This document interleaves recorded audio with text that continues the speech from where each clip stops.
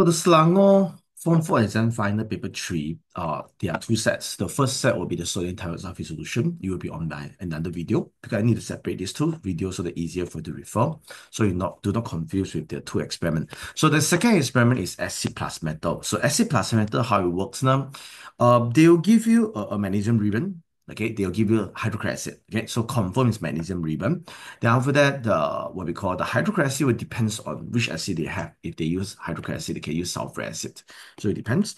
Then you go to put the magnesium ribbon inside, then to wait the time taken for the magnesium to disappear.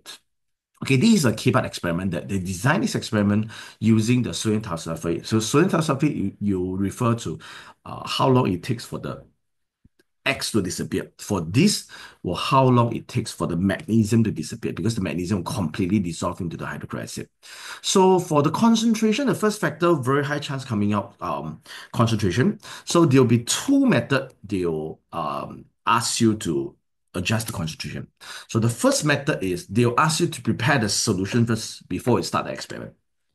So I'll give you two versions. So the first version will be this, that you have the hydrochloric acid, 1 mole per DM cube, then 45 cm cube. Okay, so means original, you will have the 45 cm cube of the acid.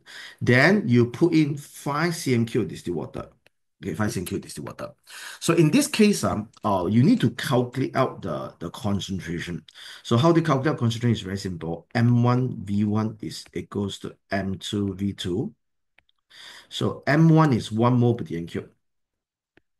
Volume is 45. The M2 unknown. Then the final volume will be 45 plus 5, so become 50. Then using this method, you're able to calculate your M2 is equals to 0.9. Okay. The second one, they put 35 of the acid, but now get more uh, distilled water. So it will be the acid now only 35 plus the equals to M2. Then the final volume is 50. You'll get M2 equals to 0.7. The reason why they keep maintaining, you can see all these numbers add up together is 50. The reason is because in order to make sure the height of the solution must be constant, because if this one got this much water, this one got more water, it will be harder to observe the color, the X disappear because more water block the view. So in order to be fair, both solution must be same volume so they can observe from the same height of the solution. Okay, so this is the first type of the question that they given you, ask you to prepare solution first.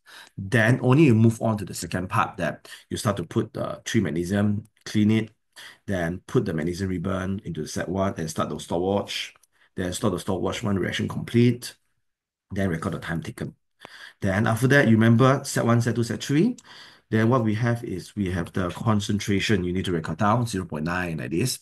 Okay, the time taken now, it will fully depends on your apparatus. So if your apparatus is an analog stopwatch. So for analog stopwatch, right, is example, this is 45, 60, this one 50, this one 55. You remember for analog stopwatch is 1 decimal.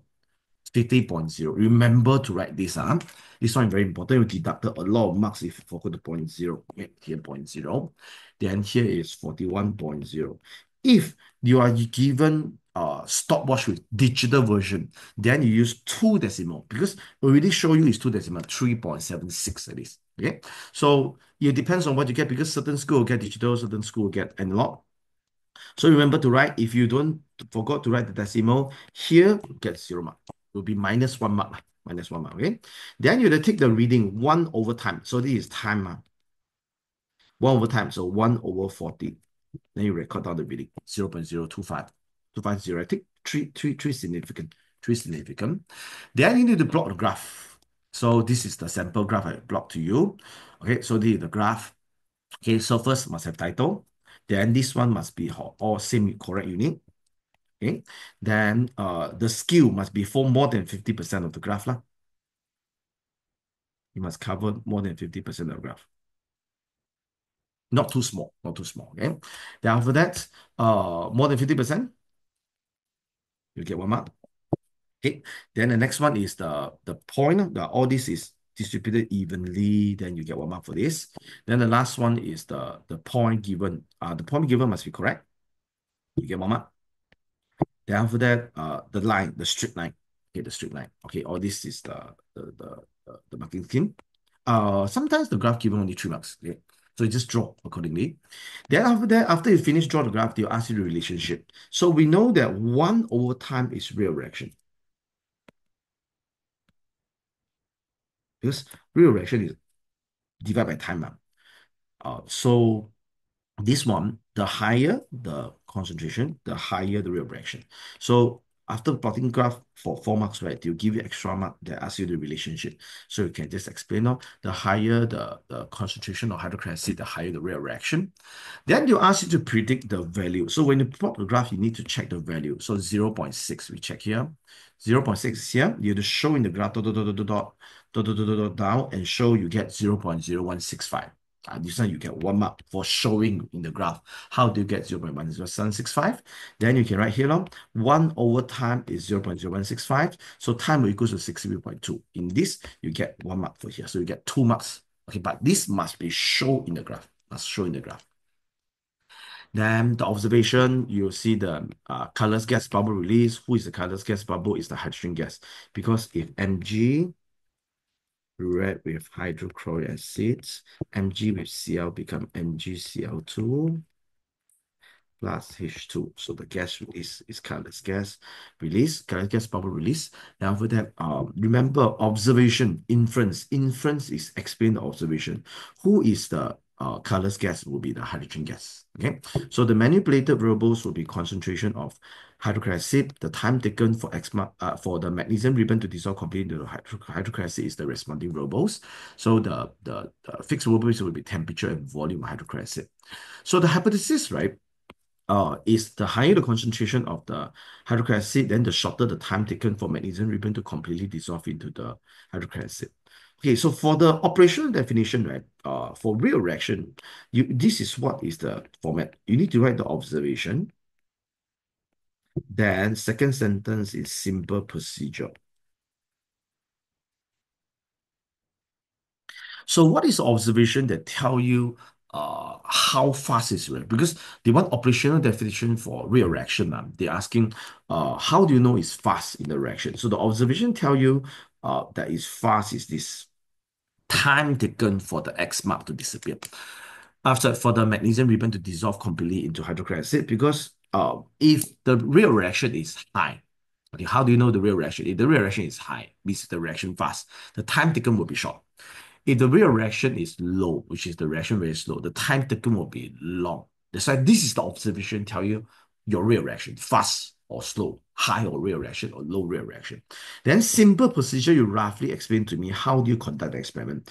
When a magnesium ribbon is added into a beaker, okay, into a beaker which contain hydrochloric acid. Yeah, so this is how you write. If they replace with hydrochloric acid, so you see, in my hydrochloric acid, they switch to sulfuric acid. They ask you, will the reaction faster or slower? The answer will be faster. The reason is because sulfuric acid is a diprotic acid. Diprotic acid means that they're able to produce double H plus. So double H plus, the higher concentration of hydrogen ion, then the reaction will be higher. Then the height will always be the same as I told you just now so that you have the same height to observe the X. Okay, the second type of concentration experiment is this. Same, they'll give you the procedure. Fill out a beaker with 20 cm, 2 mole per sulfuric acid. Then after that, so I change the acid to sulfuric acid, just in case we're not sure it's HCl or sulfuric acid, but higher chance HCl. Then put the magnesium ribbon, start the stopwatch, stop the stopwatch, record the time taken, all this. But here, this type of experiment, they don't ask you to prepare solution first. They ask you to conduct experiment. Then once you complete the first experiment, you get the time taken. Let's say you get the time taken is 24.50. Now, this one I show you is the digital. Digital one will be 2 decimal. Digital stopwatch. Okay, so then the second one, you need to dilute the solution. They ask you to dilute the solution. So how to dilute is like this. Just now they use 20 ma. There are no distilled water. Now 16 and 4 means in the beaker you will have 16 of the acid. Then you add 4 cm³ of water. So in this case, you have to calculate M1V1 equals to M2V2. So my original solution concentration is 2, volume is 16. Then after that, I add water in. So water in is 16 plus 4 is 20. Then you'll get your M2 equals to 1.6. Okay, here will be 1.6. Then next one, 12 and 8. So the second round will be 12 and 8. So 12 of the acid, 8 of distilled water. So in this case, your M1V1 equals to M2V2. So what acid still 2, original acid. Now volume acid is 12. Then M2, then your total volume is 20 also. Then you'll get M2 equals to 1.2. So you just do it continuously. You will get all the value. You need to calculate this is your point. Then you record down the time taken. Let's say this digital, you get all the 2 decimal. You get the 2 decimal. Then one observation given, you see the magnesium dissolve completely, or you can see colorless gas bubble release. So the hypothesis here will be the higher the concentration of sulfuric acid, the time taken will be shorter. Here I go write 2 cm of the magnesium ribbon. It depends on the question. If they didn't mention 2 cm, just ignore the 2 cm. Okay.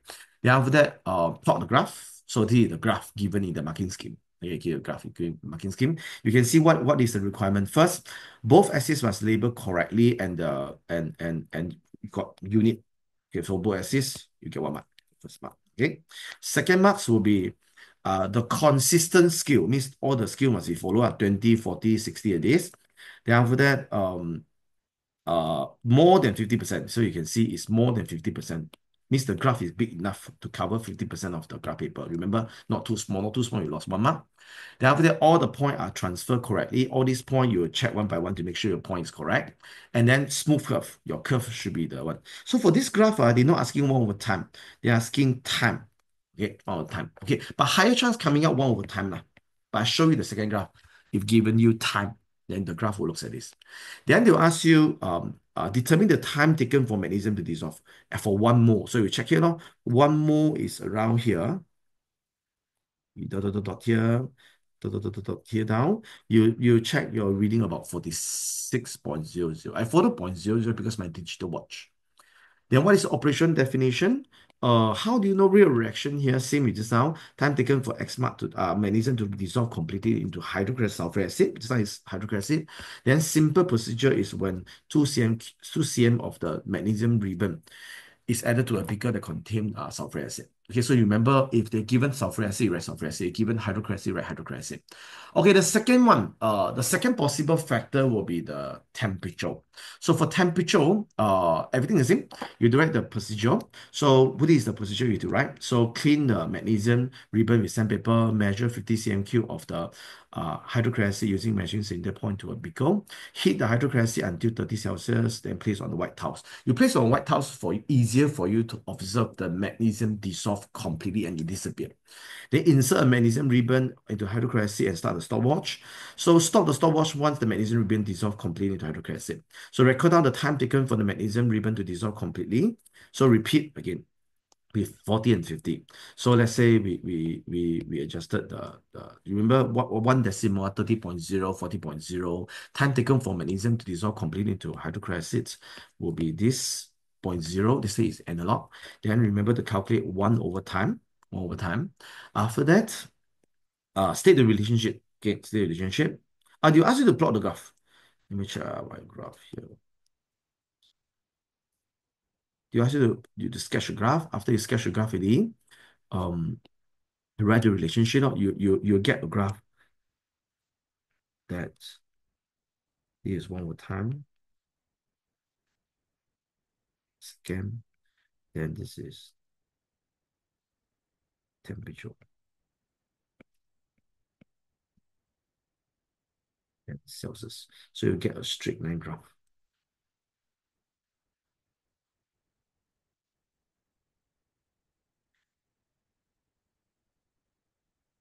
Then they ask you to predict the number there.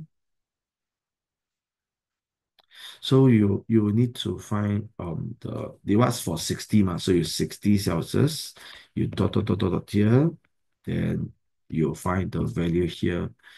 Um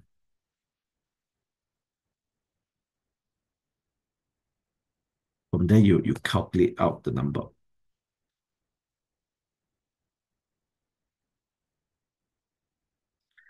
Okay, observation. So the observation will be the colorless gas bubble release, same with just now. And after that, the hydrogen gas is the gas release. So this time the manipulator become temperature. Then your responding will become back concentration. Concentration. So the hypothesis, the higher the temperature, then the shorter the time taken. Operation definition same with the sound. The observation is time taken for magnesium ribbon to dissolve completely into hydrochloric acid. Then the simple procedure will be when a magnesium ribbon is added to the beaker. Then if set one repeated with using the magnesium powder, so magnesium powder should be faster because smaller size, more total surface area is higher. Okay, for copper, right? Uh, because copper does not react with the acid. Based on relativity series, kalau nak kawin, mesti ada zinc flexible supaya perempuan hasil cukup anak. So this one, for hydrogen ion is here. So these two are they are less electropositive than the less reactive and less electropositive than the acid because H plus is acid, ma'am. So they won't react with acid. So copper does not dissolve into hydrochloric acid because they don't react with acid. They are less electropositive than acid.